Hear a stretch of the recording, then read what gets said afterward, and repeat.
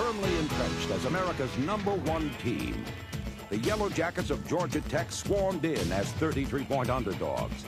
ABC in the crowd of over 74,000 watched as Tech became the next ACC meal on FSU's plate. The Yellow Jackets would actually end up with a scoreless tie after the first period. However, things would turn ugly very quickly. Handoff, play action by Charlie. Looks to his right, eludes the sack rush. Still running, throws a pass. It's caught. Touchdown, Lonnie Johnson. Here's the snap to Davis on first down. Play action, he wants to throw. Davis under some heat, gets the pass downfield. Receiver in the open. It's picked up. Intercepted at the 31-yard line. What a grab by Corey Sawyer. Here's the snap. Charlie roams to his left, still roaming. Goes it toward his left. It's caught at the 1 by Knox. He dives. Touchdown.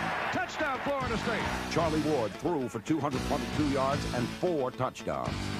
Warrick Dunn scored 3 times as the Seminoles stretched their winning streak to 12.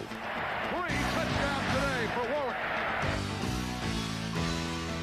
The defense was phenomenal, holding Tech to 110 yards in total offense and only 21 in the second half. The staunch Seminole defense turns in their 3rd shutout of the season against the Ramblin' Wreck.